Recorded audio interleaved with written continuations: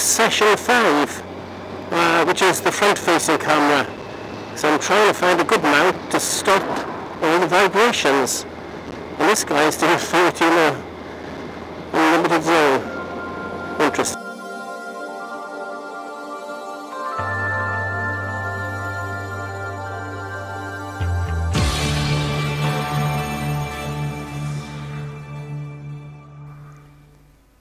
Hi and welcome back to Tech It Out.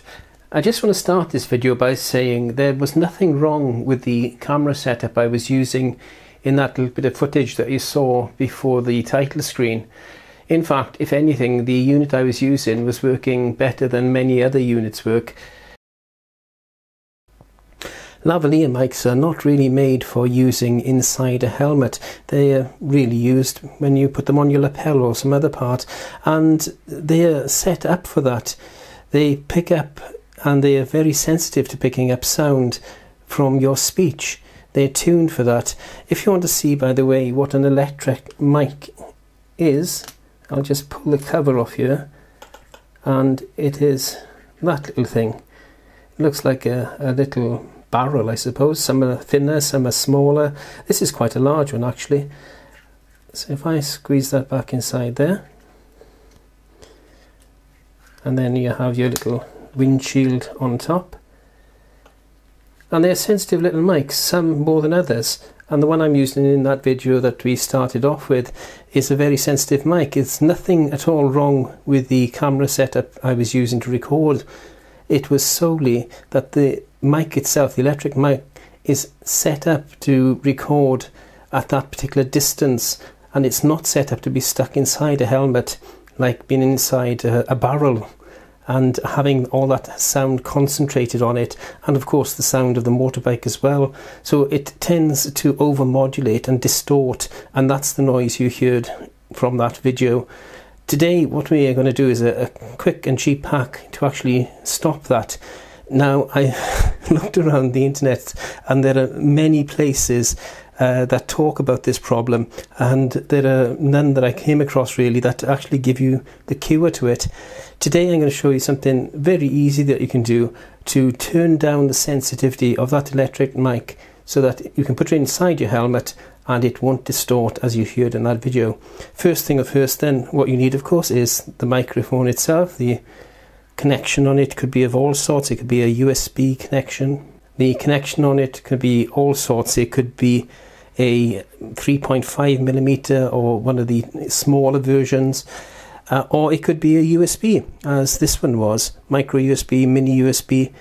They all work in virtually the same way, and the wiring in almost all of them is exactly the same. So the first thing you need to do then is to take your electric mic, electric, that is not electric, electric mic, and to cut it in half.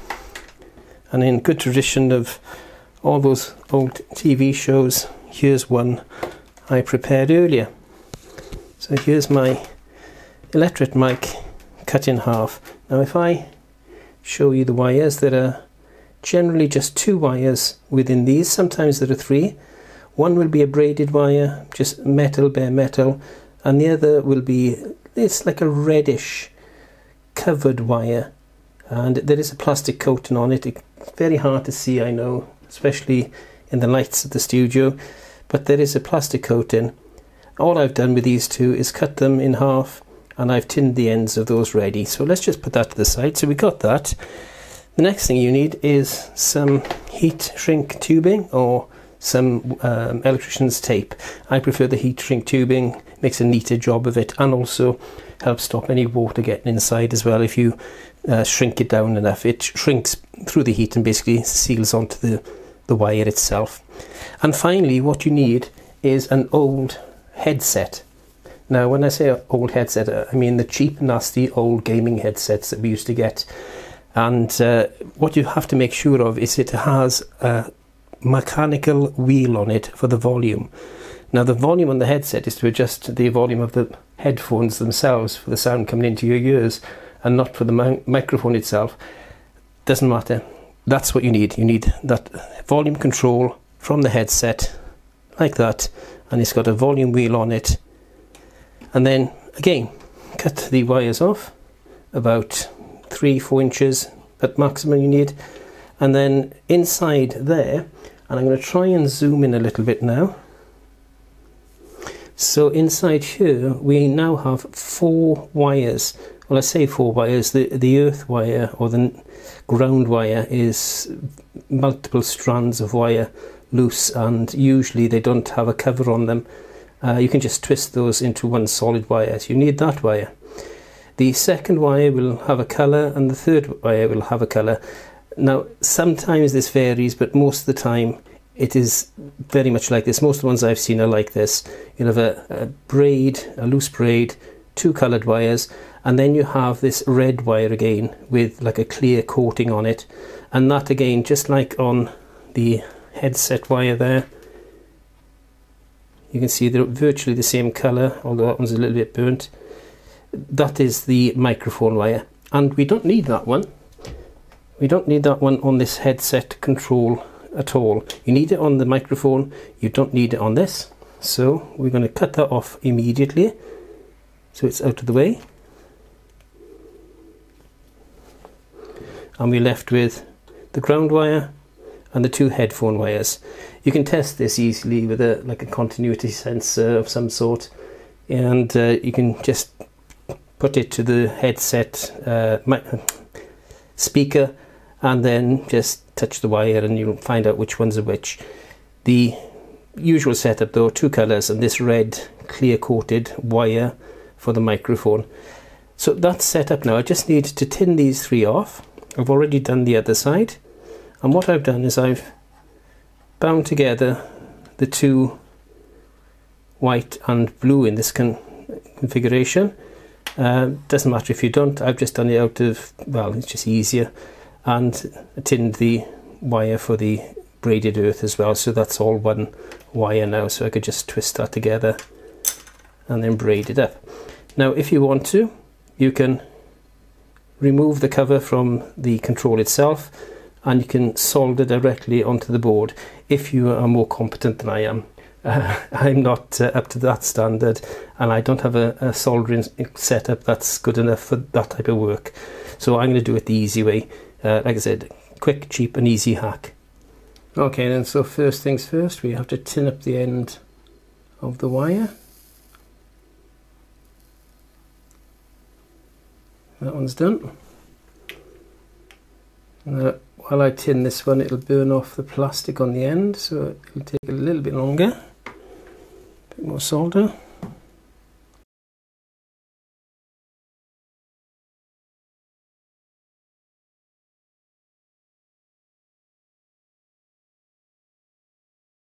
Up.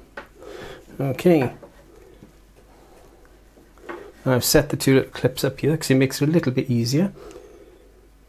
I'm going to just put the 2 wires and wind them together into one clip, and then what you want to do is have the wire from the plug end go into where the 3.5 millimeter jack plug would have been. So it's the opposite end to the end of this that goes up to the headphones. So the headphones would be on this end, the plug jack would be on this end. Okay, so right on cue, the battery died there, and we'll just pick up where we left off. We've put the 2 coloured wires into the clamp there, and then we have the red wire with the plastic coating on it on this side. Line them up a bit, and hopefully I'll be able to solder these together.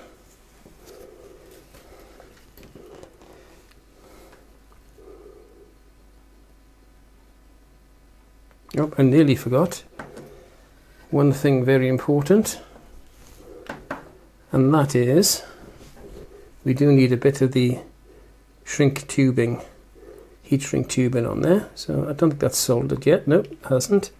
So we'll just take that out of there.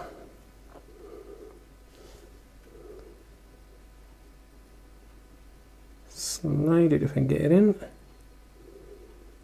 There we go. Slide that in there. up out of the way for now. And let's try one more time. So the coloured wires going to the red wire with the clear plastic coating. Let's see if we can get it this time.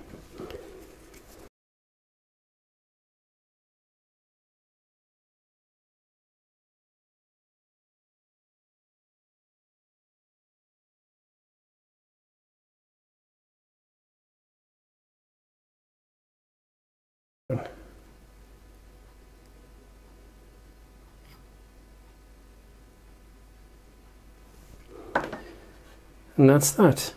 Now I could have put a sheet, or a sheath rather, of shielding on there as well, but as I haven't, what I will do is I'll just fold it over, get a appropriate size, and see if this will go on.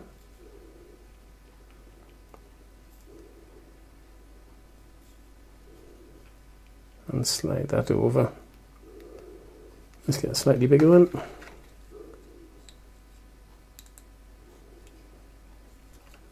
There we go.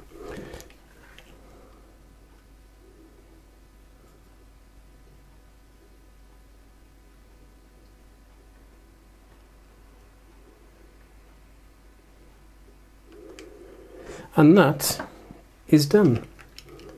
That is it. Let's just pull back out again a little ways.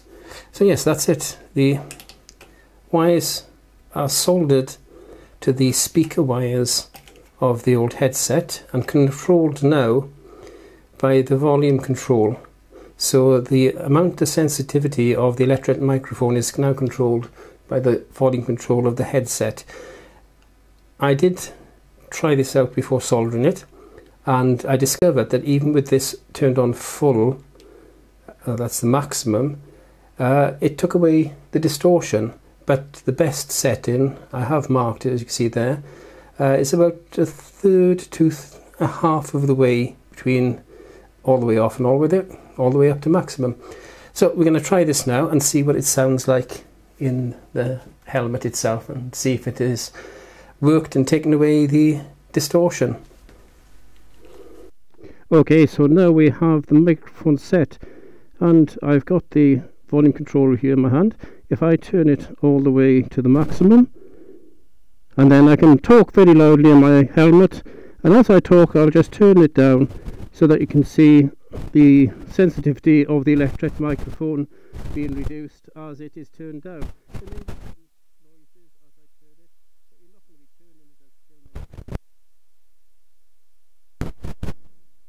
You'll find the position that's best and you'll set it to that. So if I turn it all the way up again, then take it about halfway, I think that'll be about it. And I'm talking really, really loud now in a closed helmet. So hopefully this will have cured my problem of an oversensitive electret microphone. For now, thank you for watching.